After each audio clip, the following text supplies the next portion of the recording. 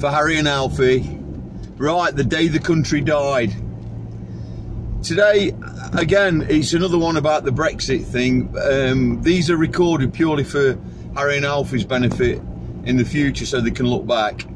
If anything ever happens to me, then I want it documented, what I had to say about stuff. Sometimes it'll be serious, sometimes it'll be tongue-in-cheek. Occasionally it might even be funny. We'll see. Anyway, as you can see from the tan, I'm back from Dubai. We went over there to for an expo selling more machines and stuff. I've got a laser machine that removes tattoos. I've just started removing mine. The day the country died. Now, remember today's date, March the 21st. We are now officially not leaving next year. What they've said is that Theresa May, she will go down in history as the worst prime minister we've ever had. Treachery beyond belief, absolutely beyond belief. But weirdly, everybody dislikes her for something she said yesterday. Everybody, even now, eventually her own people are coming out because they now can smell blood. They now know it's over. It's all over for her. It's over for you, May. But she came out yesterday and said that it's not her fault, it's everybody else's fault. And everybody's going, like I say, even her own people are going, can't believe she said that, can't believe she said, because they can smell the blood and that she is gone, so they're all now thinking of their own jobs. Well, actually, I agree with her. And not very often you're going to hear me agree. I'm sorry if I'm pausing, I've got some idiot driver next to me. Now, they're saying, and it just makes me laugh, Labour, Lib Lab Con. They're all as bad as each other, every single one of them. Liberals, Labour, Conservative. Why don't anybody just come out and go, you know something, I agree with that, you've done well there. Oh no, they've got to argue for arguing's sake. Now what they're saying is that Theresa May should have said 2.5 years ago, I don't know why they're saying 2.5 years ago, because it's nearer 3 years ago, that we should have put it to Parliament then. We should have asked what everybody wanted back then.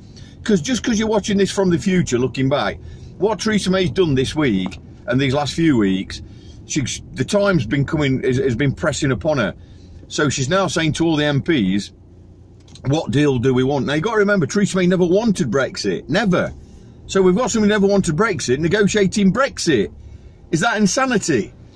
So, and now she's putting it to the MPs, Labour wouldn't even come to the table, but now they are.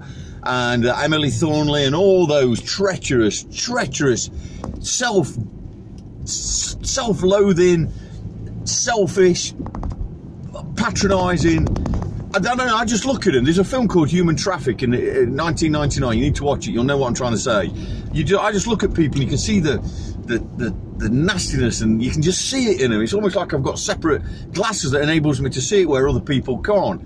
Anyway, these people sit there, don't they? Easiest thing in the world to say, well, you know, you should have done this. And now they're saying, because you should have done it previously, she should have done this 2.5 years ago. You shouldn't be talking to us now. You should have been talking to us 2.5 years ago. Well, this is why I agree with Theresa May. You know, you should have spoken to him 2.5 years ago. What do you think they'd have said? Yeah, great idea, mate. We'll sign for that. Not a freaking chance. They'd have gone, we want to be in a customs union. We don't actually want to leave Europe. We would have been in exactly the same situation we're in now. It's insanity. The whole thing is crazy. Now, she's got this extension. Well, it's pretty much in the bag. 4 minutes up, so I'm going to wind it up now. It's pretty much in the bag. What are they going to be discussing in the next few weeks? What? More of the same, because nobody wants to leave.